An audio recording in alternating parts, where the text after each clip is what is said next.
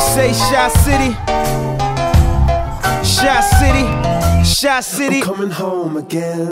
What's up, everybody? It's your man, Crispy Nips. Today, topic of the week, we're talking about technology in general. And today we went, my family, my two sons and fiance and I went to the park. That's Drayton. We went to the park, and that's Benton. It was finally time that we could actually get out and do something because of the weather. You know, 2 heavy snowstorms this winter and really chilly air kept us from, really leaving except for the store and stuff. But yeah, we took to the park. It was 65 degrees. Felt amazing, actually. The sun was out. But yeah, let's talk about some, technology, I guess. I mean, when I was younger, I didn't know anything about technology, obviously, but nowadays you got cell phones. Back when I was little, we still had the home phone, and then you had this brick. My mom and dad got their first cell phone. It was a blue brick, and it's just pixelated. It wasn't anything technology-wise advanced, but it was, you know, it was what it was used for is phone calling.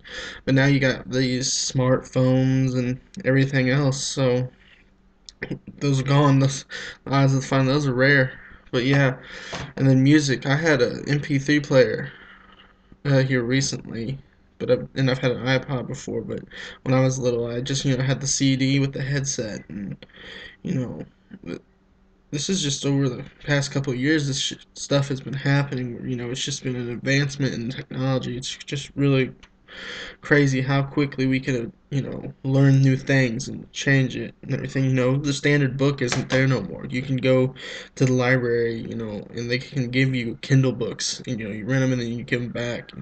Schools are using Kindles and iPads and stuff like that, tablets, but it's just really crazy how much we've advanced throughout the ages. Just in my lifetime, I can't well imagine these older people viewing on this technology. It's just ridiculous. But yeah, GPS. I mean, you don't even need those atlases no more. You got the GPS. You can get there exactly by just typing in the address and where you're at right then, and it will have a map right there and step by step take you to where you want to go. It's nuts. I remember when I first had Wi-Fi. I have Wi-Fi here. That's my first time actually having my own Wi-Fi. But I remember when I was little, we had the broadband, dial-up, where you had to put the cord to the phone jack, the phone to the internet to the computer, and it was slow as hell compared to what we got now. I mean, I can get on Xbox Live right here, start it up, and I'm already on. I don't have to wait to load it up. It's already in this room. I can sit there and have stuff connect to it, and not just one thing, but several things. It's just technology in general has went up.